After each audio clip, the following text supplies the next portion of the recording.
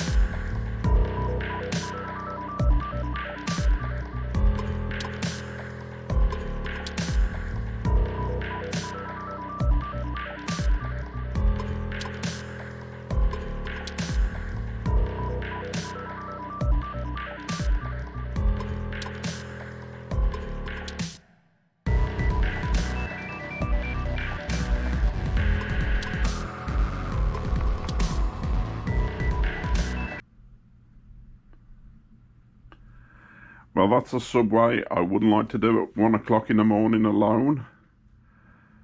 That's one scary subway. Didn't run off to put it in, but it's that unique. I had to. So I've come over to the Harley shop because I love to look at these beautiful motorbikes. I used to be a biker, and I really love one of these sort of bikes again. I don't think it happened because due to being attacked, my knees are that bad that if I take a fall, I shan't walk again. But it doesn't hurt to have a look round. So I'll just wander in and have a look round. But the real reason I come here, and I don't know if you're supposed to really, you get free cups of coffee. I just sort of wander in and go and get a coffee and sit down and look at the bikes, and people don't seem to bother me. I don't know why. They just think, you know. Anyway, one of the staff did come over to check that I wasn't doing anything that I shouldn't be doing, so I got them to to help me video it, which was probably a bit cheeky, but I didn't. A nice lady, worked there for years, seemed quite happy to record me. So after that, I went over and had a look at the Banks's place. They've got this sort of visitor centre now. I didn't go in. And Banks's is the local drink of the area. It's Banks's mild. They did for ages try and drop the mild because nobody drinks mild, and they sort of tried to push the Banks's bitter, which nobody drinks. And after trying to drop the name and just calling it Banks's, I believe now it's back to Banks's mild because that's what people drink. So I know one pub, they've got one lager pool, one Banks's bitter, and 5 Banks's mild pools. That's how popular it was. This is the sort of subway that Wolverhampton Council are trying to, the image they're trying to give. This is the one you go through to the football ground. That's the Wolverhampton Wanderers. I don't know much about it, so I'm not going to say. It's sort of loads of men come here to watch blokes running around getting sweaty. Just seems a bit sort of homoerotic to me, but yeah, each their own. Over to the I did go to this university. I was 45 and I sort of took a bit of time out and came to this uni and sort of did web design and stuff like this, which was completely pointless and you could never earn a wage at it. But I should have really done sort of video and stuff like that, really, seeing as I'm doing this now, and then you wouldn't be watching this appallingly filmed sort of thing. So I thought I'd just wander in and take a bit of footage for old time's sake. We were in the other building, which we'll get a clip out later, the sort of the arts block. I did pick some stuff up here, really, but to be honest, the only one that was really stuck in my mind, and my friend Jude who came with me, was critical thinking. How to see, you know, if you've ever done that one, you'll know what I mean. And we really didn't want to do that, but they say every course has got this critical thinking, and that has stuck with me. After that, we come over to the church. I don't know much about it. This isn't the most informative sort of travel guide, but this is what you get. I'm sure there's some proper ones about, or you can Google it or whatever and get information.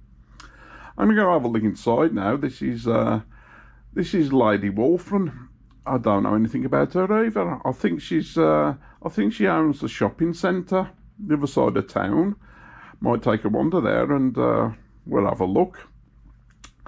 But anyway, we'll go into the church and have a look around at that, and that kills a bit of time. Because my life is about killing time, and that's why I've started this YouTube channel, because I can't really see it's not with this sort of quality of videoing. This is quite impressive. This is you know, with the stained glass windows. It reminds me of a bit of that of a subway. Maybe it's sort of, maybe this is sort of religious people's graffiti art, you know, for the sort of well-to-do and that, and the God-fearing. It's quite impressive though. Well, you know, I've been in cathedrals that are obviously a lot better, but yeah, I don't know, is this sort of old-fashioned graffiti art, or that might be sacrilegious or something? I don't know. I'm not, because I'm a Jedi, so I'm not really up on other religions. I'm not really a believer.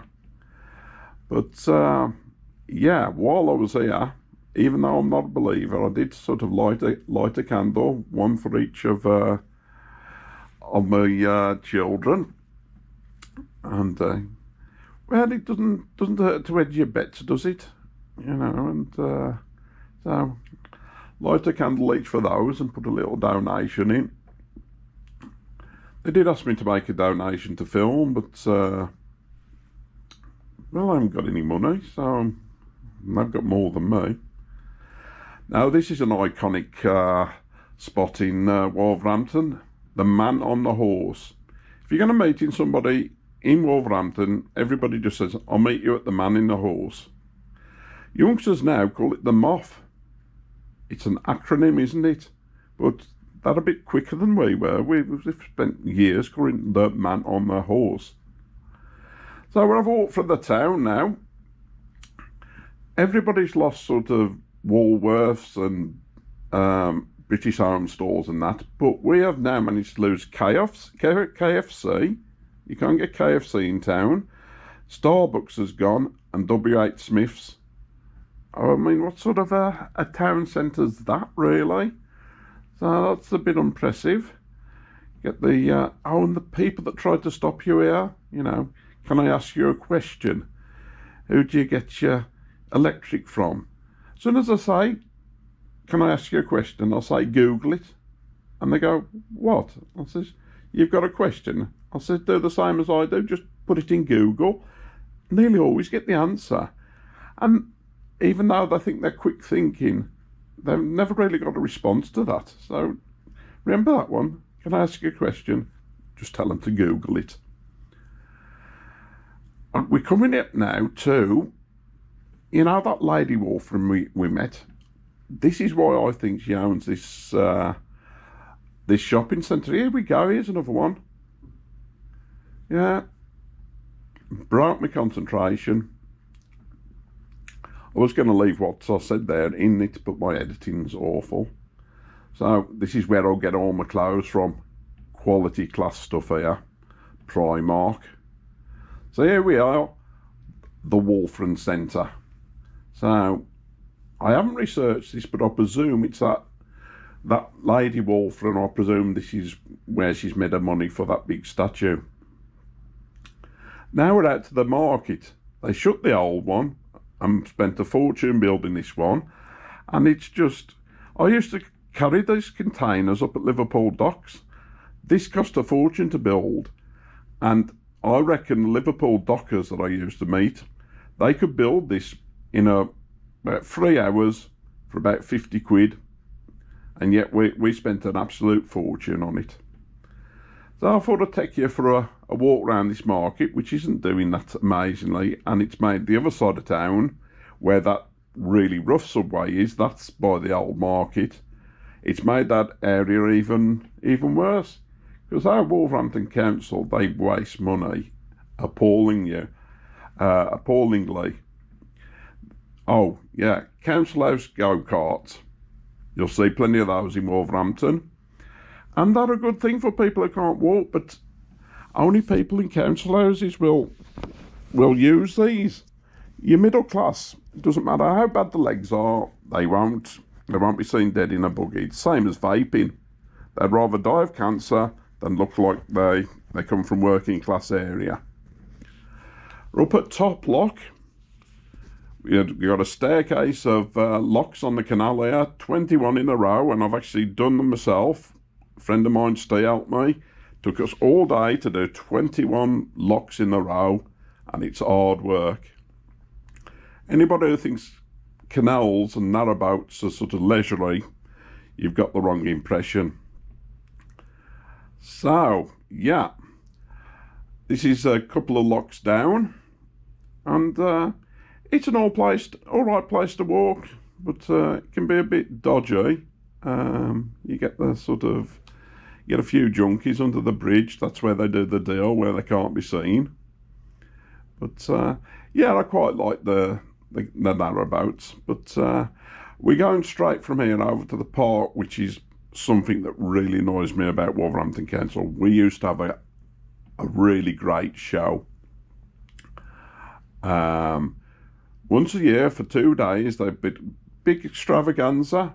It was the same every year, but it was something to be proud of Wolverhampton about, that they got this show, and they'd have a main arena, they had monster trucks on, and cycle stunt teams, and parachute jumping, and they had this horse riding that used to be in the movies. They'd be there, and a lot of people turned out, and it was a good day out. You'd have this food from around the world, things like you get a bit to eat, you'd sit in the sun, watch the show. It was a place to meet up with your friends and family and have a free day out. But then they had the cutbacks, and they decided oh, that can go. They collect the same amount of money in, and they've laid off something like 20,000 people, and yet they can't afford this show. But they're still getting the same money, so why can't we have the show? It was one of the few things you could actually be proud about Wolverhampton, was the Wolverhampton show. They've sort of, they've sold it off to some commercial bloke who does it somewhere else, and I've never been. And I think the big thing was everybody could come. It didn't matter how poor you were, you could come and enjoy this show. Even if you bought sandwiches or cans of pop from home, it was something for everybody. So that's something that really knocks me about the way this council's run. They don't care about the poor people. And it could be a good city, and I can't blame everything on the council, but they've got this, and I should have put it in, they've got this monstrosity of a council building. And I'm in a bit of a battle with them at the moment because I've got epilepsy.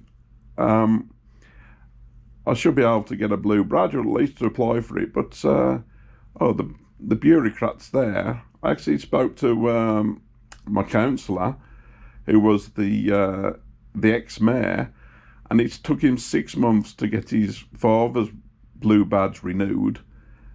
And you go to the building, you just can't get to speak to anybody. It's just, that a joke, absolute. But this is it's a nice park. This is West Park. There's one the other side of town, East Park, not quite as good, but so there are some good places in Wolverhampton. But it's not the greatest place. But I've been to worse. Like, I've been on the road, 2 million miles I've done. I've been to worse places in Wolverhampton. But and there's employment. You'll get work here. So yeah, all in all, it's the video's what it is, and believe it or not, this is not the worst travel video I've done.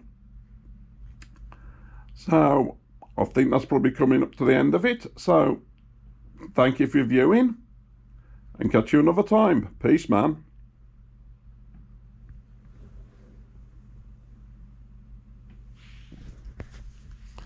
GoPro, stop recording.